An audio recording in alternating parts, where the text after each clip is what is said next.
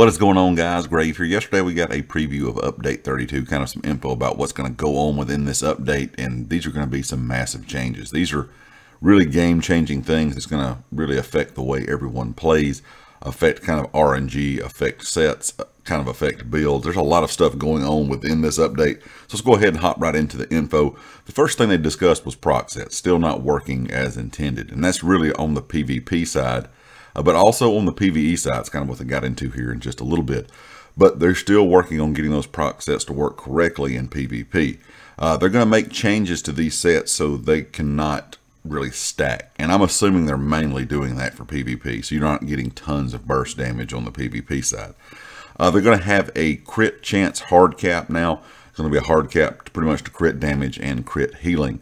It's kind of how everyone builds their builds right now, is just based off that crit. You know, you couldn't get crit damage as much as you used to could have, and now they're going really more with crit chance builds.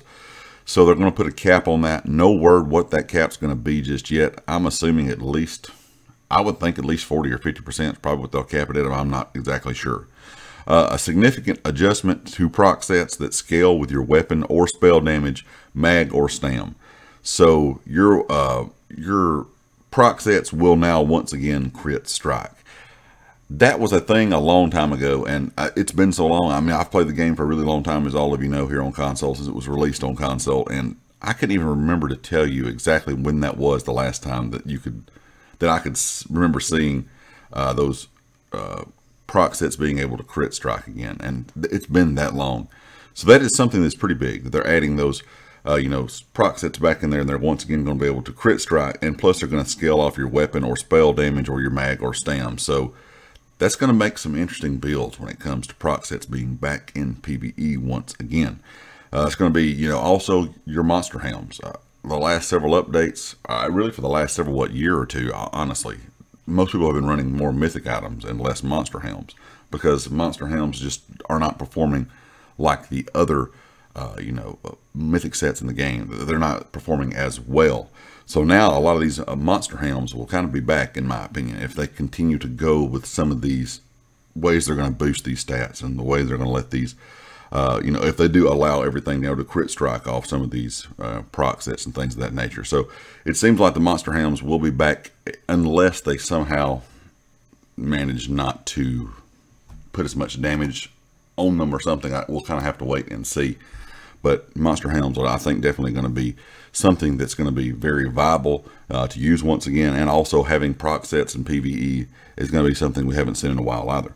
Hybrid stats on all sets. And you did hear me right. Every set in the game is going to be weapon and spell damage, spell and physical pen, spell crit and weapon crit. So if there's one stat on a certain set in the game, it's going to have the opposites, set or, stat as well on that particular set. So for example, if there's something you have in game that just has weapon damage, it's also going to have spell damage now. If you have something that just has spell penetration, it's also going to have spell and physical penetration. So you have a set that's just spell crit, it will now automatically have spell and weapon crit. So they're really making it where everything in the game is going to be a hybrid set. It's very interesting that they're doing this. They've been kind of inching toward this more and more with every update over the last year or so. I find it kind of odd that they're doing it just for one reason, just for personal opinion. It makes all the builds really kind of just go together. It doesn't really feel like there's a magic build or a stamina build anymore. There's not a lot of, distinction between them now that you have magic and stamina kind of all together, or magic or stamina abilities kind of all together on each set of gear. So it's kind of just, it loses the class identity almost, in my opinion, at times when they do this. But I know a lot of people out there like hybrid builds. So fans of hybrid builds are really going to be happy to hear this. And I think it's very interesting that they're talking about adding hybrid stats to every single set there's available. So that's kind of interesting. They're including drop sets, even sets that you can craft. So we'll kind of have to wait and see how that works out. But it makes it seem like, in my opinion, that it's going to lose a lot of class identity down the road, because everything's just going to be, it's going to be kind of hard, like I said, to distinguish between a magic and stamina build anymore. Another thing that was kind of interesting, in my opinion, that they're doing with this update is sky shards will now show on your map automatically when you're close to them without any add-ons whatsoever. I know PC, of course, is used to add-ons where they can find the sky shards and that kind of thing, but I think this will be a big help for people on the console side. Another big thing that's coming out with this, and I think a lot of you are going to be happy to hear this, is there's going to be an armory station, which you will be able to save your builds or slash or loadouts, however you want to, kind of go with that, or whatever you want to call them. But you will actually have the option to save builds within the game automatically, once again, without any add-ons like you would if you were playing on PC. So even on the console side, we will finally be able to save our loadouts in-game.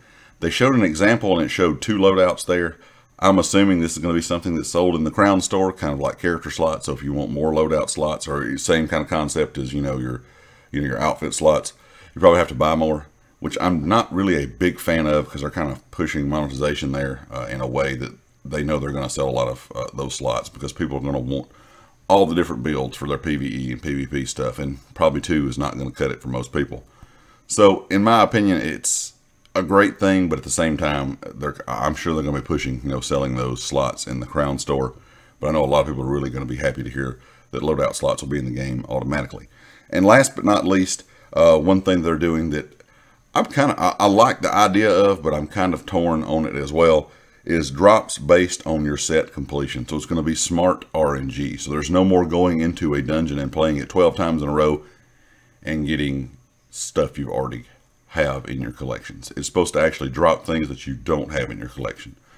So for me, for example, I've never got a Medusa staff since the the sticker book has been added in, the Inferno staff. That's the only thing I have left in that set collection. So according to how this is supposed to work, when I go in there and play that, it's supposed to give me things I do not have. So I should get that Medusa staff very quickly. Now, I'm not sure how smart this RNG system is going to be, because I'm not sure how it's going to work after you have everything already in that collection completed. I'm assuming this is going to drop like normal. This is going to be random drops. I'm not sure. They didn't really go into that much detail. But I'm sure a lot of people are going to be happy, because, if you hadn't had the chance to get a Maelstrom staff or bow or whatever the case may be, you're now going to have a better chance of being able to get loot.